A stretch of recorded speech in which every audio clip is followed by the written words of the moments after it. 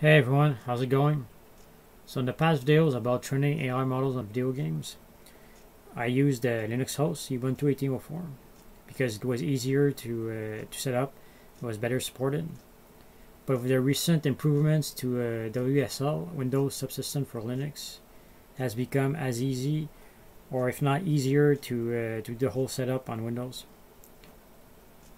So before we start, you're gonna need two things. You're gonna need either Windows 11 or Windows 10 with the latest updates, and also an NVIDIA card with compute capability of 3.5 and above, because we're going to use Tensorflow 1.14.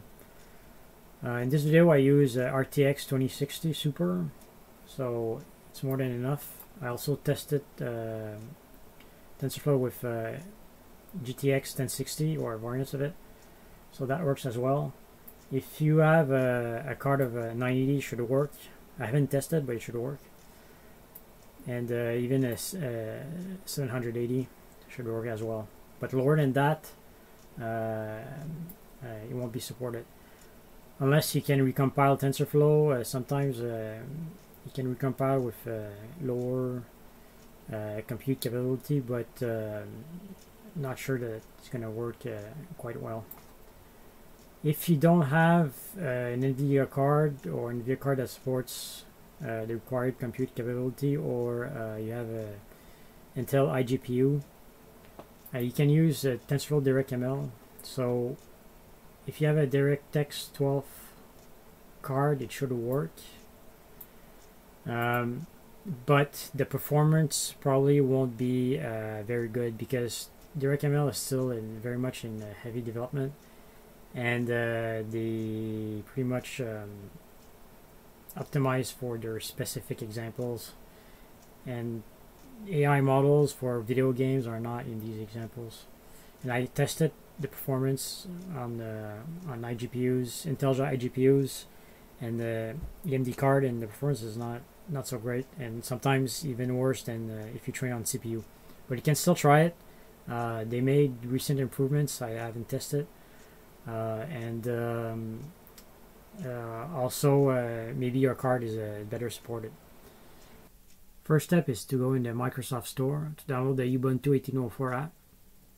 So this will use Hyper-V to create a Ubuntu virtual machine. And you won't have to install the NVIDIA drivers, because you're going to use of course the NVIDIA drivers on the Windows host directly.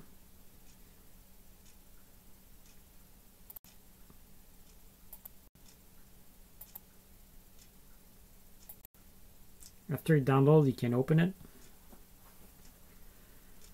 The installation should be quite quick. It will ask you to create a username and a password.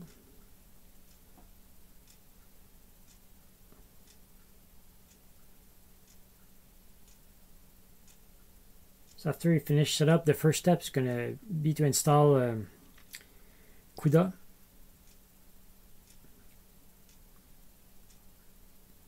We're going to install CUDA 10. All the instructions I'm typing, I'm going to put it in the link down below, so you don't have to retype it. You just need to copy and paste it.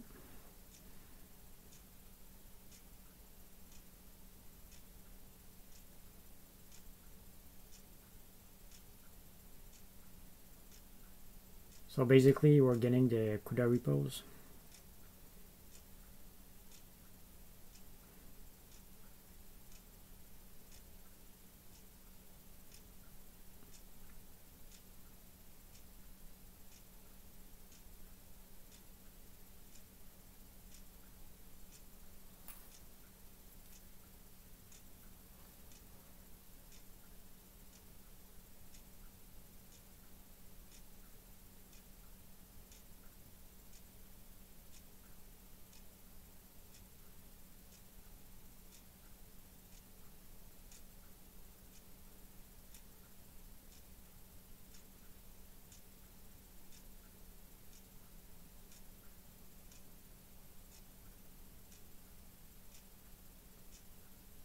So once the repos are set up, we're now ready to install CUDA.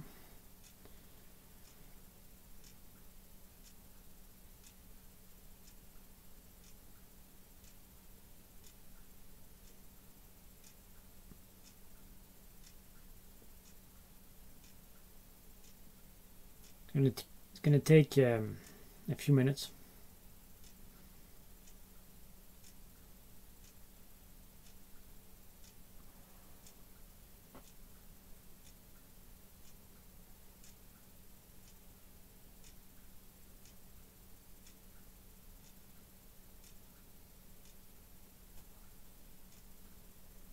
So once CUDA is installed, you can check that it didn't screw your drivers by typing NVIDIA SMI in the command line. So in our case, it went well.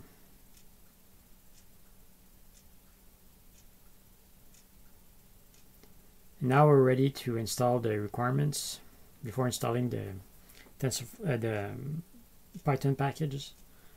So we're going to install the Python 3 package manager and also the FFmpeg library if you want to record videos.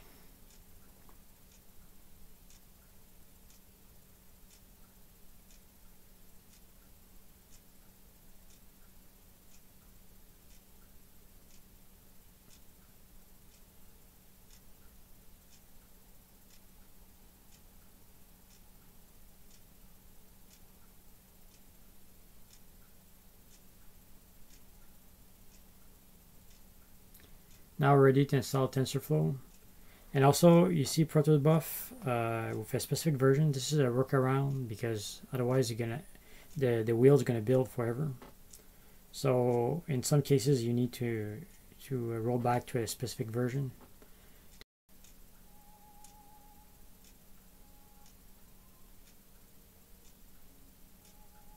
So next we're going to install the baselines and retro packages. So baseline contains the algorithms, the ML algorithms such as PPO2, and retro is the emulators, like I said, and to run the games. And we're going to use the forks I made. So we basically baseline fix contains the fix that doubles the performance with retro games. There's more explanation on my GitHub, and also stable retro contains it's my fork as well, which contains more games. So there's more supported games.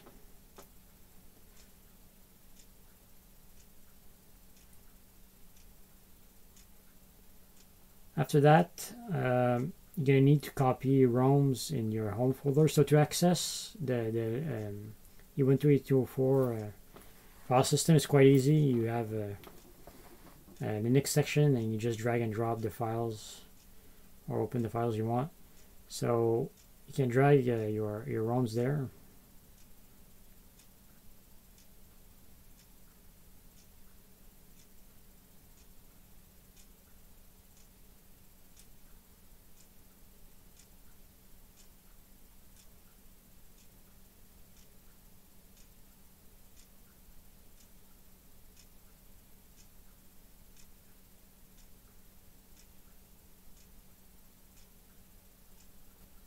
So next, we're going to cd into the ROMs folder and import the ROMs.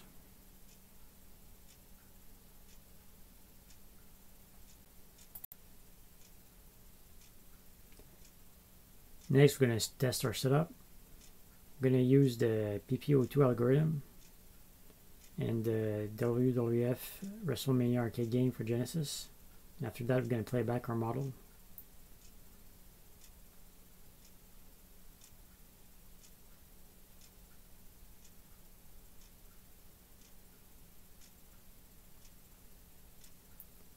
The performance is surprisingly good compared to the native Ubuntu host. It's about the same, just slightly below, maybe a couple of percent below, but mostly you won't notice the difference. Here you can see the CPU and GPU usage. As you can tell, you're going to need a good CPU because it needs to run multiple instances of the emulator in parallel to keep the GPU fed fast enough. One thing you can do if you want to maximize the performance of your setup is to run 2 Ubuntu instances in parallel, and so you make sure that your GPU is fed all the time. So here you see the model being played back on 40 instances of the game in parallel. So this uses the X-Window protocol, and it supports it out of the box, so it's quite convenient if you have graphical applications that run on Ubuntu. That said, not everything works perfectly. For instance, the game editor that comes with OpenAI Retro package to be able to edit the reward function and other aspects of the environment, it doesn't work. You see a black screen actually. So for this you need either on the Linux virtual machine or using Hyper-V or directly on the Linux host, unfortunately.